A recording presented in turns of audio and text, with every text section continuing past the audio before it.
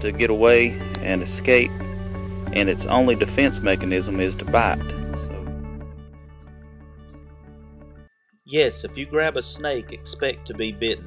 Hello from North Georgia. Today I'm sharing an encounter I had with a small kingsnake in Murray County.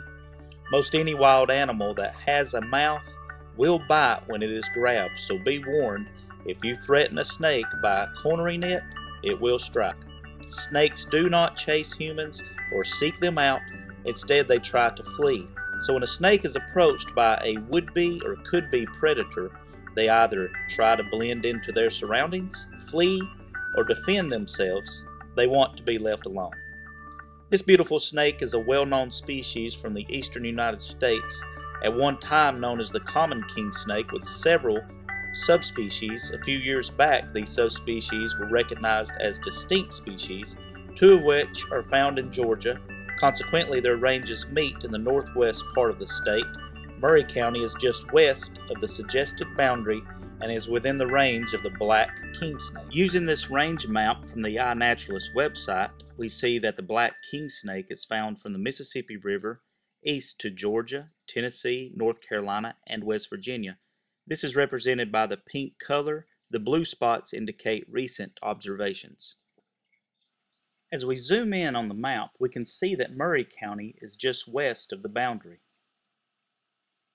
We also see that no recent observations of black kingsnake have been reported east of the boundary.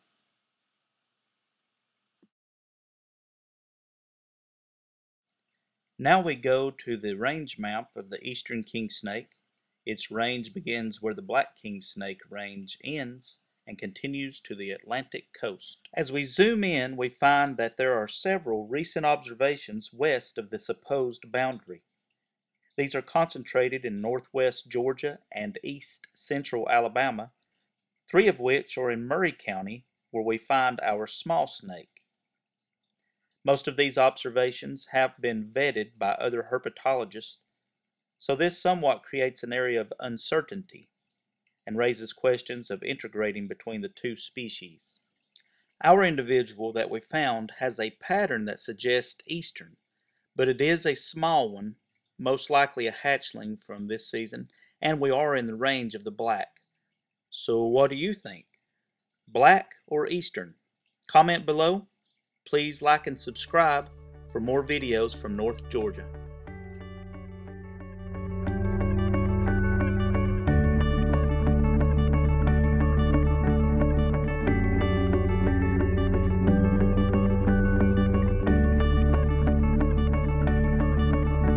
When we are relocating reptiles, it's important not to move them too far from the area where you originally found them.